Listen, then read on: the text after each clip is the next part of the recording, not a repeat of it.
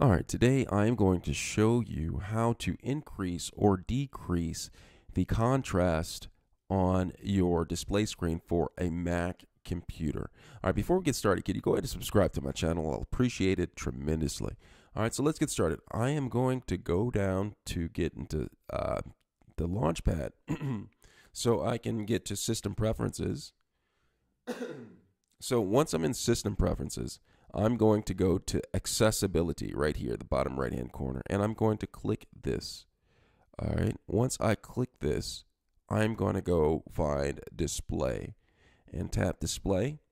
And once in here, I'm in this screen right here, I'm able to adjust the contrast. There's actually a checkbox right here for, if I check that, look at that, increase the contrast. But there's also this tab right here that I can adjust the contrast, but it looks really not so good. So I adjust it. It looks fine right there. Okay, it adjusted the contrast. But anything beyond that, it starts to look, whoa, like that's kind of weird.